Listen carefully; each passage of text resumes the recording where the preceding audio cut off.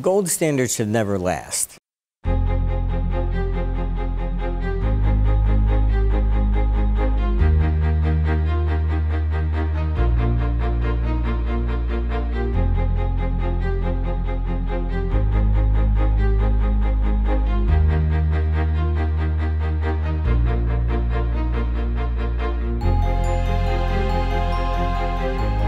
That comes back to the whole problem of pegging. All right, we had the gold standard with Bretton Woods. Gold was fixed at $35, but they kept printing more and more dollars. So, I mean, this is why these pegs or standards don't really last, because everything's a cycle. So you can't fix anything like that.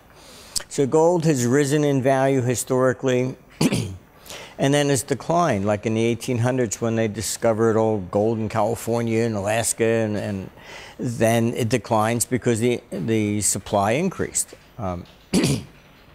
But if we reduce it down to it, I mean, all societies have used many different things for money, from cattle to cowrie shells to all sorts of different things, beads. It is a barter system. Anytime you know, I'll work for you, okay, fine, what are you going to give me? It has to be something that I want or something that I know that somebody else will take from me.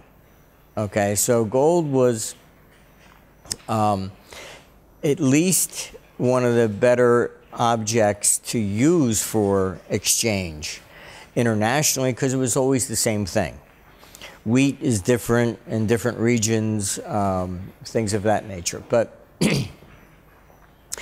so what you have to understand is that it's not just gold.